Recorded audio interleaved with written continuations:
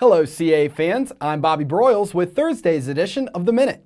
Volleyball weekly honors have been released. Offensive Player of the Week goes to Charleston's Darcy Dorton, who was named the most valuable player at the Hampton Inn CFC Invitational after helping the Cougars to a perfect 4-0 record, including a victory over Big Ten foe Indiana.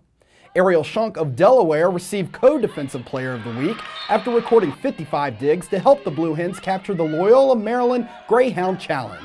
Northeastern's Natalia Skiba shares this week's defensive honor after finishing with 108 digs to lead the Huskies to a 3-1 week, highlighted by wins over host Connecticut and UAlbany. Janie Goodman wraps up volleyball's weekly awards, copying her second consecutive Rookie of the Week honor.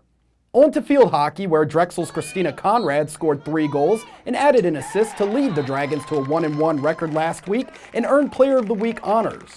Delaware's Esme Pete picked up the rookie nod after not only scoring her first career goal, but finishing with a pair of scores in the Blue Hens' 4-2 victory over Central Michigan on Friday.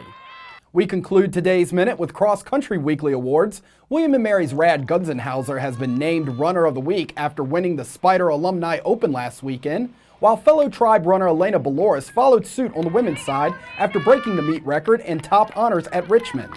Baloris has also been named USTF CCCA Division I Women's National Runner of the Week. For the CAA Minute, I'm Bobby Broyles.